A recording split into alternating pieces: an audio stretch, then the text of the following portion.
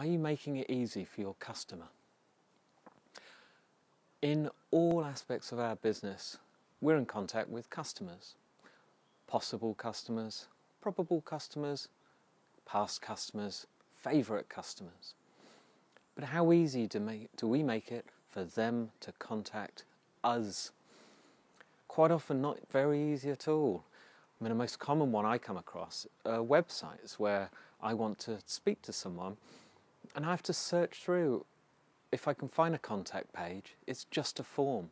No address, no details. If I go to an About Us, no information, just generic stuff written by a web designer, means nothing. No phone number. I want to know you're real humans. Another one is when you send a quote out to somebody, or you send something in writing, do you ever write call us or contact us, things like that? Even in your website, on other pages, does it say call us? How are they going to call you? You think they're going to look to the top of the page. Now this may sound silly, but trust me, a lot of people are lazy. I'm an expert, I'm a professional at being lazy. People need it to be easy. Don't assume anything. Some people are not as clever as you. So if you're telling them to call you, put the phone number right there. Don't think, well, they can look it up. They've already got it. You know, when you phone up and you leave and someone says, can I take a message? And at the other end they say, can I take the number? And you say, because you want to just get off the phone, you say, they'll have it. Give them the phone number, please, because they may not be able to find it. They may not be able to put their hand on it very quickly. If you say, email me. Now, some think by saying email and you've got a website, it's easy, you just go to a contact page, etc., etc. No, give people the email address. If you say, look up our website, give people the website address. So here, for instance, I wouldn't say just go to the website. The website is at www.marketingforowners.com, and then you can /podcasts, etc. Don't just assume people know how to use Google. Don't assume they know how to look up things in iTunes. I mean, if you want to find this podcast in iTunes, just go to the search bar and search for Marketing for Owners, and then it will pop up, and then you can click on it and click the subscribe button. You'll also find the ratings button, so pop in there. Please give a review.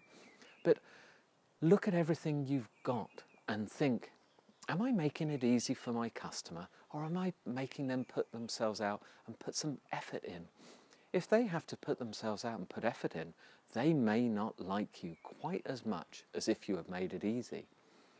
Given a choice, 3 companies, getting 3 quotes, who would you choose, along with price, the one that makes it easy? So here's your weekend challenge.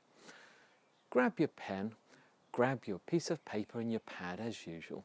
Now, I want you to consider how and where you contact customers. So write down your website, emails, quotes or letters, phone calls, answer phone messages, and any other way that a customer may get to you. Now, I want you to then look at these and see how easy it is for a customer to find your phone number, your email address, and your website address. And that includes in all those answer phone messages, check your mobile or your cell phone message. Have you put a phone number on it, or do you just think they know how to ring you back? Have you put an email? For instance, if you're out, say you're a painter and decorator, you're out and about, and instead of saying I'm working, I'm unable, how about saying, if it's really urgent, please call the office on, give them an alternative, or email me on, give them another way. Write down the number of ways that you can improve your contact and go do it. Your email, put a PS. You can call us on, you can tweet us at, etc. Our Facebook pages at. Think about it. Look at everything one by one. Get extra contact details in there.